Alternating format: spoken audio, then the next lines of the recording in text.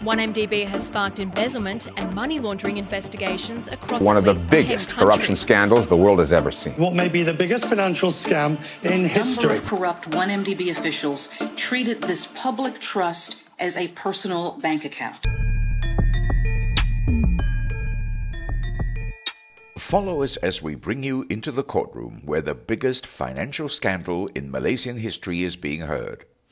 By the Malaysian Insight, this is the Najib Razak 1MDB trial. And I'm Patrick Teo.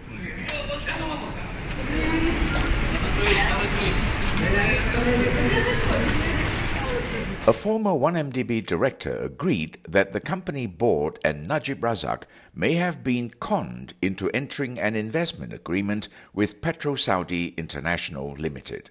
Ismee Ismail, the 13th prosecution witness in Najib's 1MDB trial, also agreed with a defense lawyer that the former Prime Minister would not have participated in the detailed crafting that was needed to deceive the board. It's Wednesday, March 23rd, and Najib's 1MDB trial resumed at the Kuala Lumpur High Court this morning. Najib is standing trial for graft involving 2.28 billion ringgit in 1MDB funds. He faces 25 charges, 4 for abuse of power and 21 for money laundering, for offences committed between 2011 and 2013. Ismee was back on the stand again today. Today, Najib's lead defense lawyer, Shafi Abdullah, questioned Ismee about the investment agreement between 1MDB and PetroSaudi International Limited, or PSI. Shafi contended that the 1MDB management had crafted the investment proposal in a detailed manner with an intention to deceive Najib and the board. In his wildest imagination, would Najib be involved in directing on how to con 1MDB? Shafi asked. Ismee said no.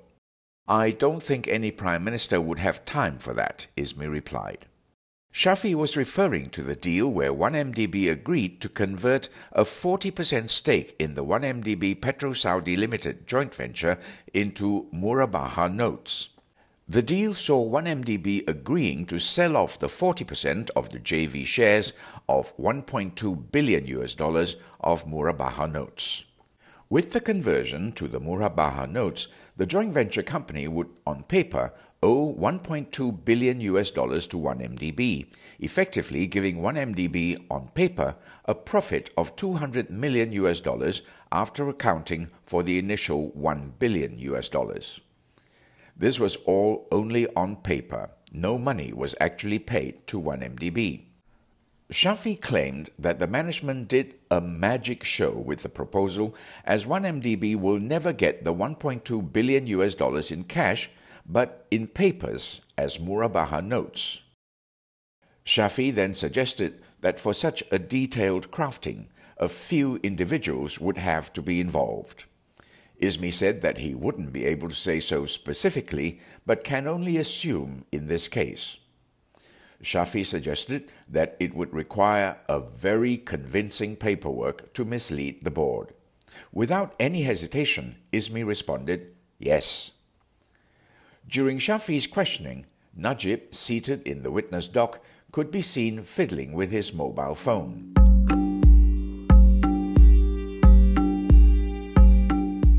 Shafi claimed the management came up with the paperwork to change of equity in the joint venture company to Murabaha notes as they panicked after coming into problems with auditor Ernst & Young's over the investment of $1 billion. The auditor had refused to sign off 1MDB's audit report. Ernst & Young was eventually terminated before the 2010 audit was completed. Ismee said he was aware of Ernst & Young's removal.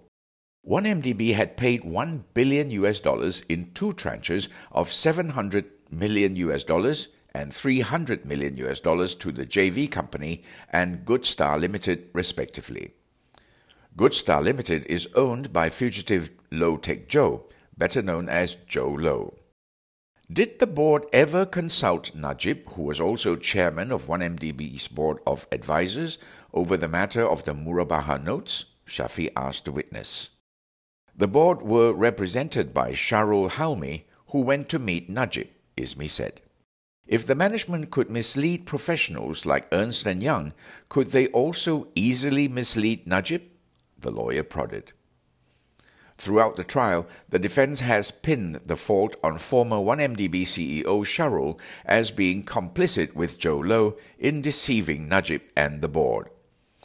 Shafi called Shahrul a culprit for working hand in hand with Jho Low and said that he was taking orders from the latter. Shafi also suggested that Ismee wouldn't know the briefing Najib had received then, and that he wouldn't be able to tell if the briefing differed from the briefing given to the board. Ismee agreed to both suggestions. Before the trial ended for the day, Justice Colin Lawrence Sequeira asked Shafi how long they planned to keep Ismee on the witness stand. Shafi informed the court that he still could take another 2 more days to complete the questioning. Shafi's response drew a response from lead public prosecutor Gopal Sriram, who raised his concern over the pace of the proceeding as he claimed the defense are circling around the same material with their line of questioning. Justice Sequeira said although he has no intention to curtail Shafi, there are surely ways to shorten the exercise. Instead of reading each document, just summarize it, Sequeira told Shafi. And with that, the proceeding ended for the day. The trial will continue tomorrow. Thank you for listening. This podcast was brought to you by the Malaysian Insight. It was written by Ravin Palanisamy, and I'm Patrick Teo.